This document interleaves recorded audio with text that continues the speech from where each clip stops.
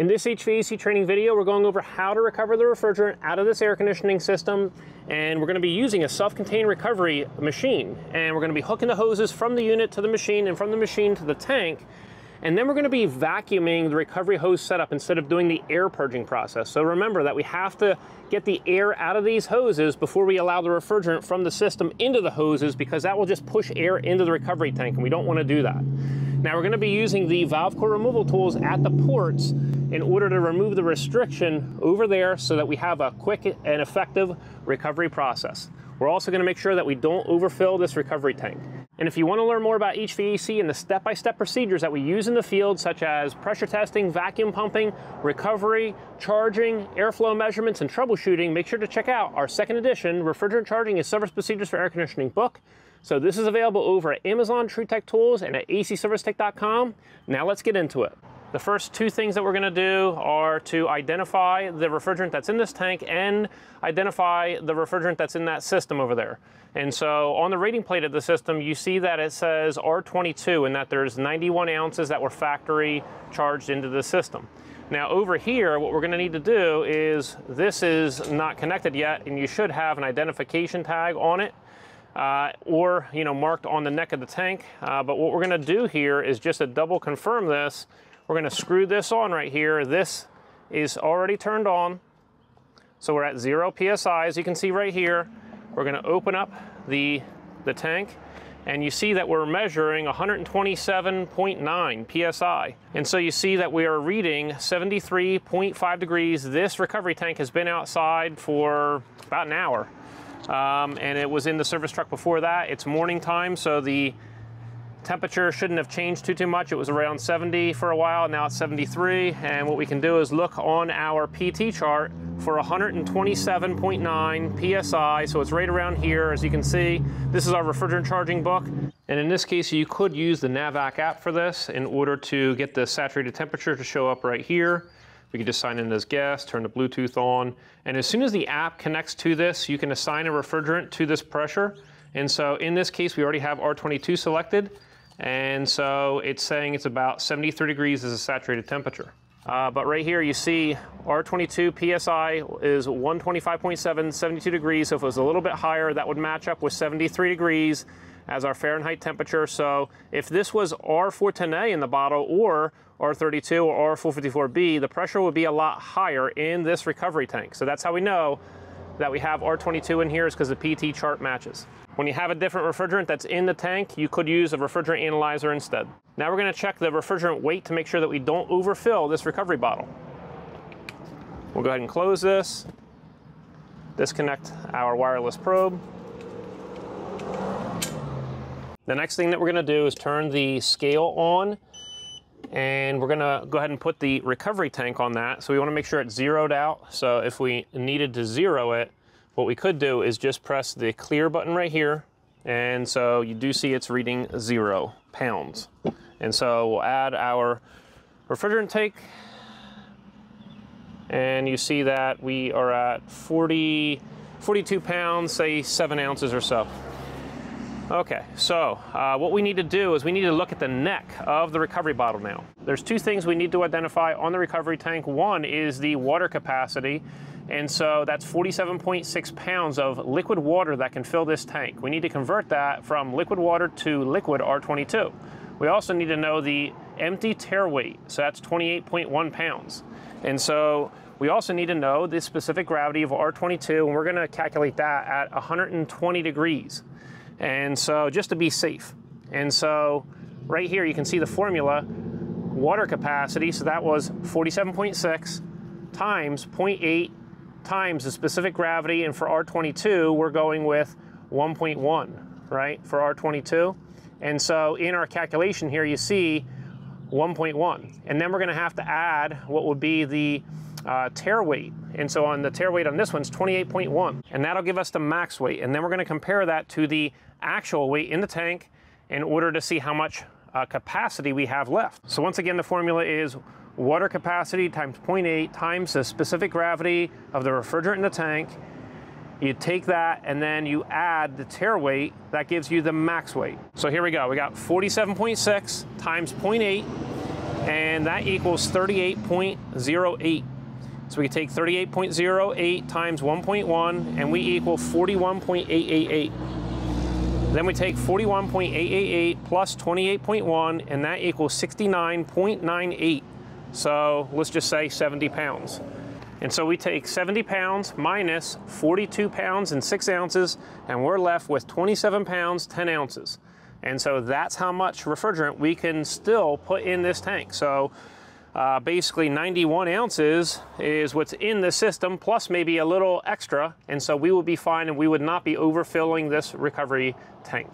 Now let's move on to the connection at the system ports. We're going to use our VCRT in order to remove this valve core. So this valve core will act like a restriction if we don't remove this prior to recovery.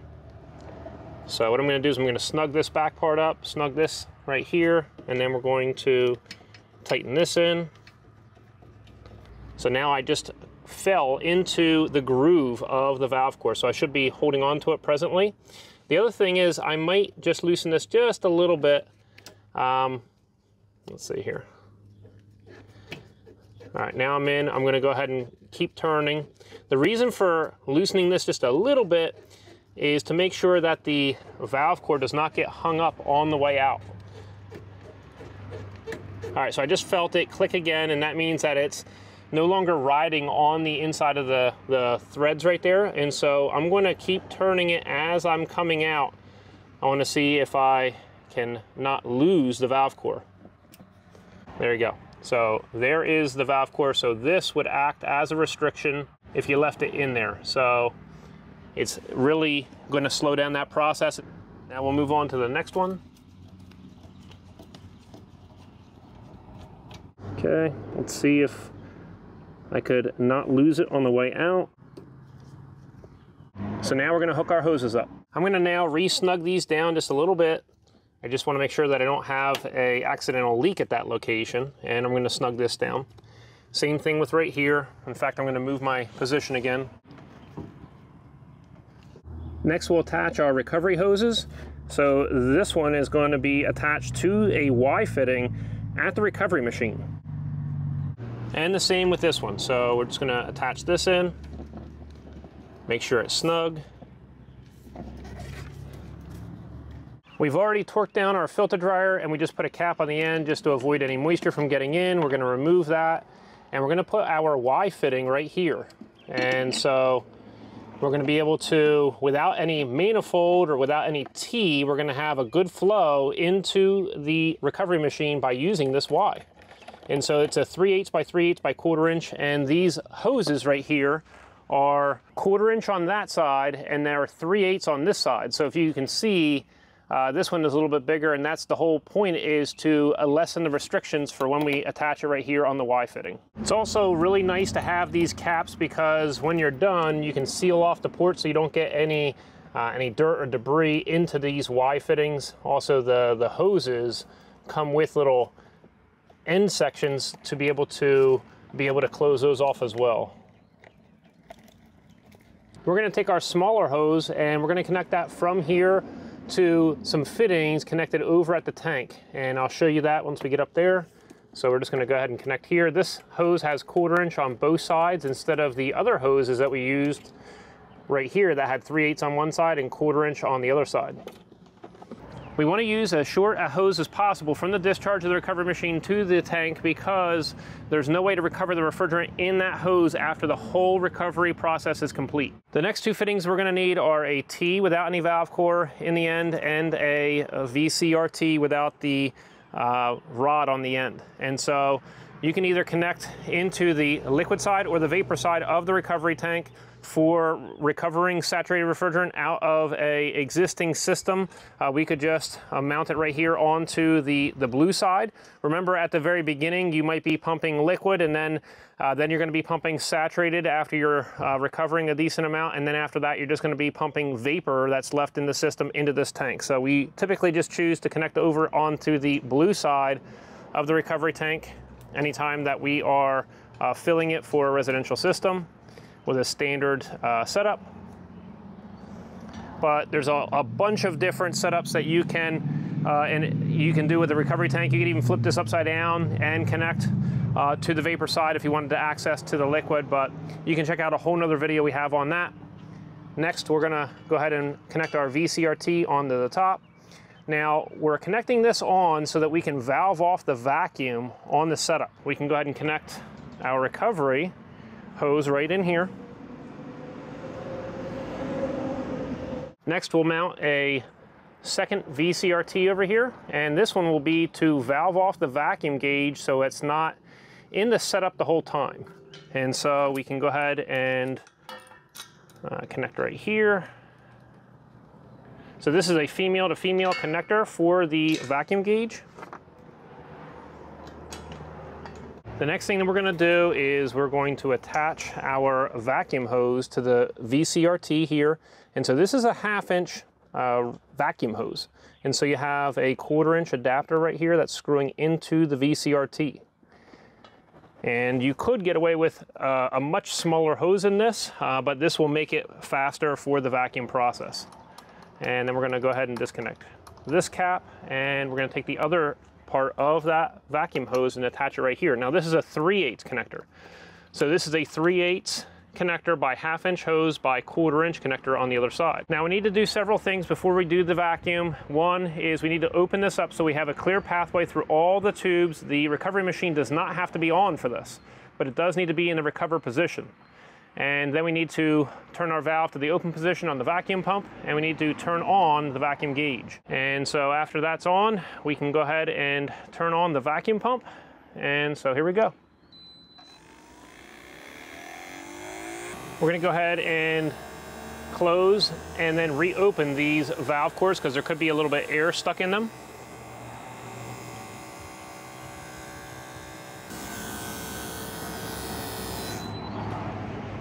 So now we're just checking to see if it's holding a vacuum, and then we're going to break the vacuum. It doesn't matter if we break this vacuum with this handle by opening this handle up or by opening the VCRT handles at the system ports. As you can see, we're holding around 420 microns. Hopefully you can still see that, but it's reading 413 microns. We're going to turn the recovery machine on just to see the display, and it should read an inch HG. You see it's reading 28 inch HG. We're going to go ahead and valve this off, and then I'm going to open up these two valves down here. And so here we go. And then we can open up this handle, and we're ready to do our recovery. I can go ahead and disconnect our vacuum hose. I can also disconnect our vacuum gauge. And what we'll do is we'll put caps here and here. We don't need caps here, but it's just in case we accidentally bump the valve core removal tools. So that's it, ready to go. Now you can monitor the refrigerant weight going into the tank here. We want to stay in the highest recovery speed. We also have the indoor fan motor on in order to provide heat across the indoor coil. We've got these valves in the open position, so we can go ahead and start because that handle is in the fully open position.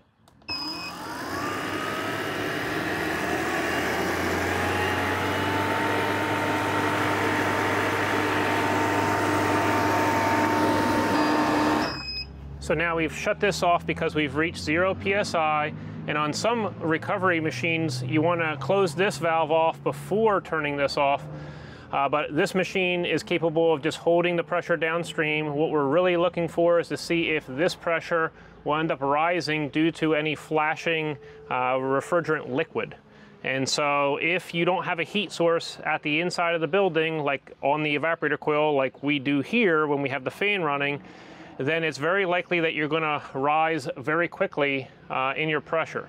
And also just note, if you don't have a digital display, you're going to need some other means of measuring pressure. So if you're using a different recovery machine, you're most likely going to want to mount your wireless probes right on the ends of those, or the sides of those VCRTs over there.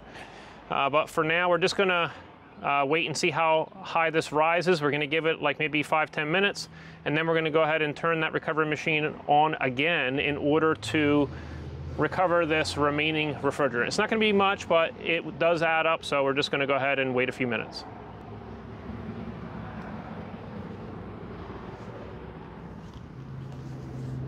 Okay, so it's been about 10 minutes and it's risen to 16 psi. We're going to go ahead and turn it on once again.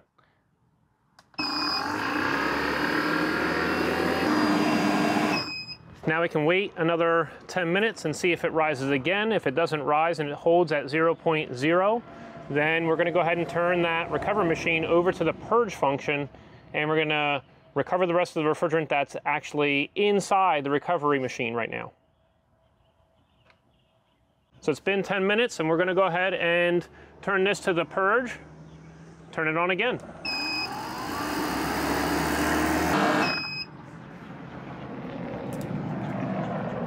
So we don't want to pull it down into negative too much because it might suck air from any small leak in the hoses. As well, we don't want to recover down below, say 0 psi on this unit, because we don't know if the unit has a refrigerant leak or not. And so that's all we need to do here. We can just go ahead and turn this on again if we wanted to, just for the little bit of refrigerant that's in the inside. But what you're going to notice is over here on the scale, we've recovered an additional about 10 ounces from the inside of this recovery machine with the purge function. That's a significant amount. When we first recovered refrigerant out of the unit, when we turned it off and waited 10 minutes to see if the pressure rose, we saw that it rose to about 11 psi, and we turned it on and we recovered another 4 ounces out of the system. And so actually what we're going to do is go ahead and turn this system back on again to recover this small little bit of refrigerant that's now flashing from a liquid to a vapor.